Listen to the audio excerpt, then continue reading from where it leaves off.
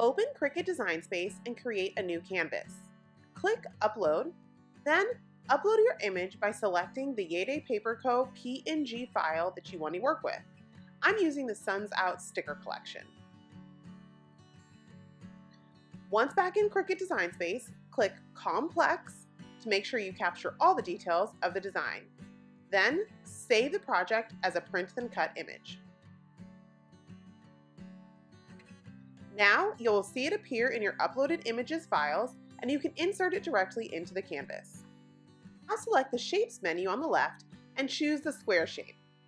Extend the square shape until it covers the entire sticker sheet. Select both layers by dragging over them with your cursor, then at the bottom corner, select Slice.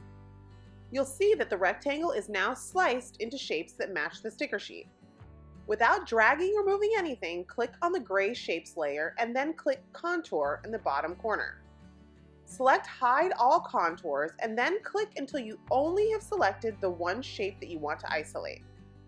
Again, drag over the entire project and click Slice again.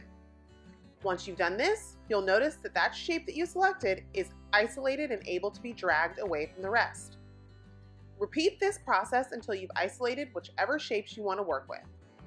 Once you've finished, you can delete the rest of the shapes and work only with the ones you want.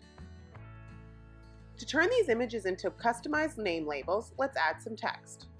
Type out the name that you'd like to use and resize it, then drag it on top of the image. You can now edit the font to whichever font you prefer.